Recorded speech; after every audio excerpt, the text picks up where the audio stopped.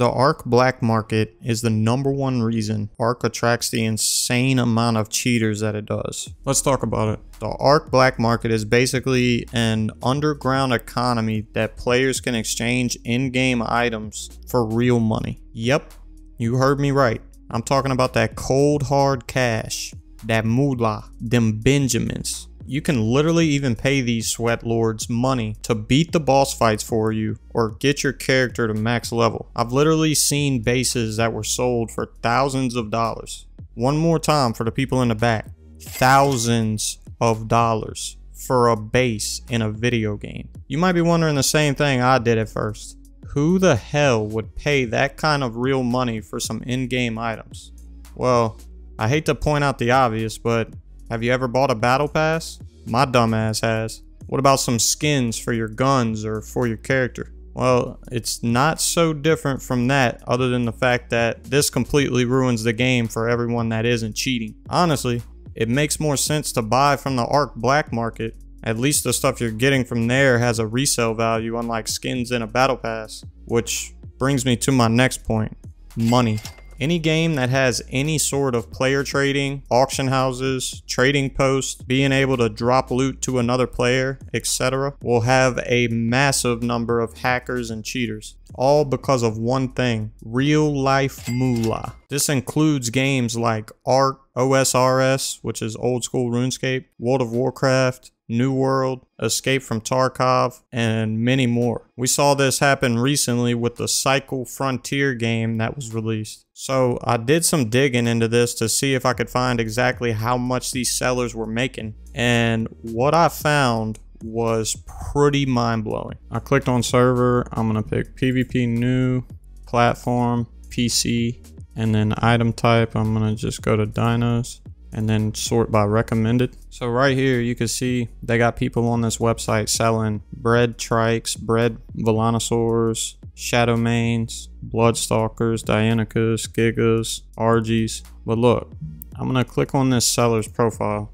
This guy has made 16,911 orders, and I saw this badge and it says seller ranking legendary seller, and I was curious on to what that meant. So I did a little research and I found this. Seller ranking. Sellers will be upgraded, downgraded, or remain at the same ranking based on the monthly sales target they achieve. Seller who meets the requirement will get ranking promotion in the following month. Total sales are calculated at the end of each month to determine the seller's current standings. Sellers will not be downgraded even if they are unable to reach the sales target requirement on the second month. However, sellers who fail to maintain their sales target for 2 months continuously will be downgraded. So in other words, in order to keep their seller ranking, they have to consistently be able to sell the amount that it takes to get that seller ranking in order to keep the badge. But look at this. Legendary seller ranking makes more than 50,000 USD monthly. Epic is more than 20,000 monthly. Rare is more than 10,000 monthly.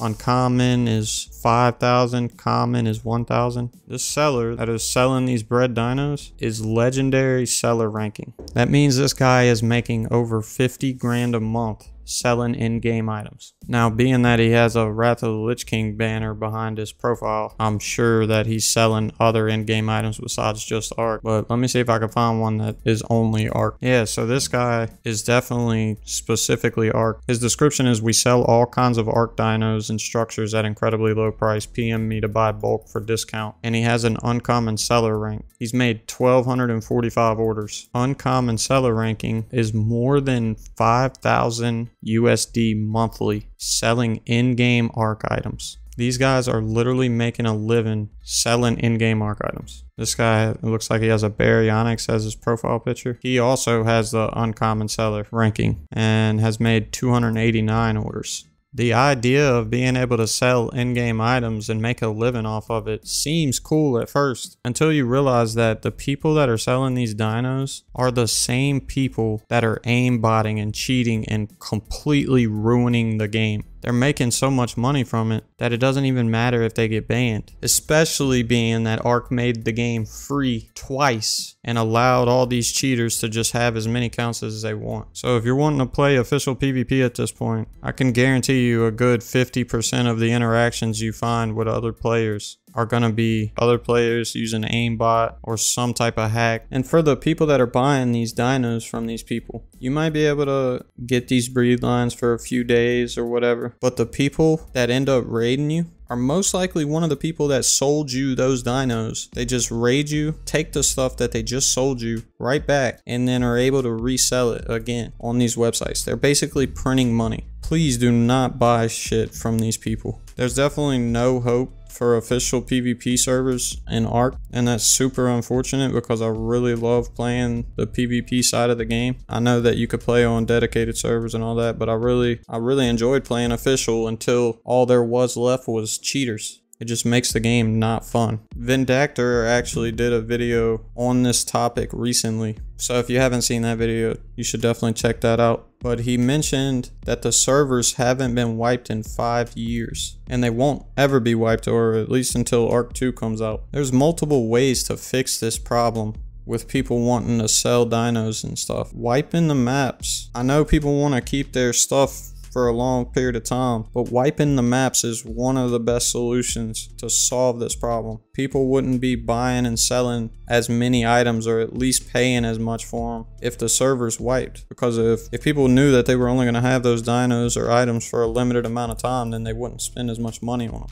Now, this part is definitely just my opinion, and there's a big chance that it is not true, but I've always thought about this. And then I saw somebody mention it in one of Vindactor's comments on his videos. But I want to ask y'all a question before I mention what the comment was about. Give me a valid reason onto why Wildcard won't wipe the servers. Why won't they wipe the official servers? If you ask any ARK PvPer that plays the game a decent amount, they will tell you that the only people left on official servers are cheaters and the people selling these dinos and items and bases and everything else. So tell me why Wildcard is trying to protect the 0.5% of the player base that has these bases on the official servers whenever the majority of the community wants the servers to be wiped. Why are they protecting the 0.5% of the player base that's full of cheaters? Because I haven't been able to come up with a valid answer yet. But look at what this comment says. Like I said, this is just an opinion. I'm not saying that they're actually doing this, but I've always had this thought in the back of my mind, and then I read this comment. This dude says, it goes deeper. I played on official on PC, and I was a part of a mega tribe that had game devs that were in the tribe on alt accounts. When Aberration first came out, we were bugging out rock drakes into the map and having the devs spawn us in new rock drakes that had impossible stats for official, and they were selling them off for real world trade. And then this guy replied to his comment and said, that confirms one of my oldest suspicions. Black markets are dev side hustles. I honestly don't think it would be that big of a deal to me if people were selling in-game items that they got the right way without cheating. But I couldn't say for sure without seeing how that would play out, so I would say it's better off just not having any of it. The reason I made this video is to do everything in my power to bring more attention to this problem. Almost every single multiplayer game I enjoy playing has the same exact problem, and it's to the point that these games are basically unplayable. Now, of course, I'm talking about official servers specifically. I'm not really referring to single player or dedicated servers, obviously. I thought cheating was bad before in ARK, but then Wildcard decided to make the game free for a week on Steam. I don't know if y'all realize how big of a deal that was, but it was a huge mistake by Wildcard. And personally, I don't even know if it was a mistake. Something tells me that, you know, maybe since ARK 2's coming out, that it would be a good idea to make ARK free for a week. That way the cheaters can load up on multiple accounts and then ruin the official network on ARK 1, so everybody has to go to the new game to avoid the cheaters. That's just my opinion, but who knows? But yeah, ARK being free on Steam for the few days that it was pretty much gave up the small amount of integrity that the game had left. When they made the game free on Steam for a week, it made it 1,000 times easier for cheaters to cheat without the worry of being banned. Not that they had to worry much before, because Wildcard doesn't give a shit about the PvP side of the game and have probably only banned less than 1% of them, but this just opened the floodgates. Let me explain. Making the game free allowed anyone that wanted multiple copies of the game able to get as many copies of it as they wanted. In order to own another copy of ARK, all anyone had to do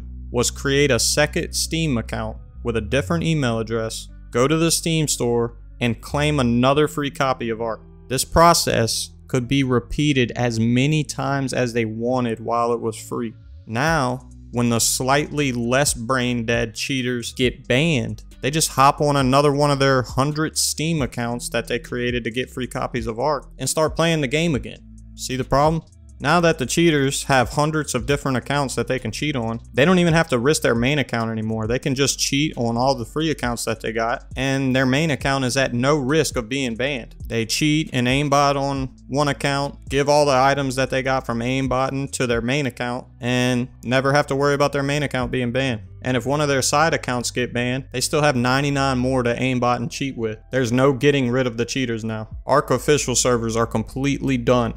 Ruined. If you've been thinking about getting your own ARK server to play on with friends or to start your own PvP server, use the link in the pinned comment or in the video description. Nitrado offers some really good servers that allows you to change all the settings, add mods, pretty much do whatever you want to it. MTS, which is one of the most popular unofficial PvP servers, they also use Nitrado servers. I am partnered with Nitrado and I do make a commission, but it doesn't cost you any extra and it helps support the channel. So if you want to get your own ARK server, use the link in the description or in the pinned comment. I did a video recently on things that could ruin ARK 2, so if you want to check that one out, I'll leave a link on the screen. With that being said, I hope y'all enjoyed the video, and I hope to see you in the next one. Peace.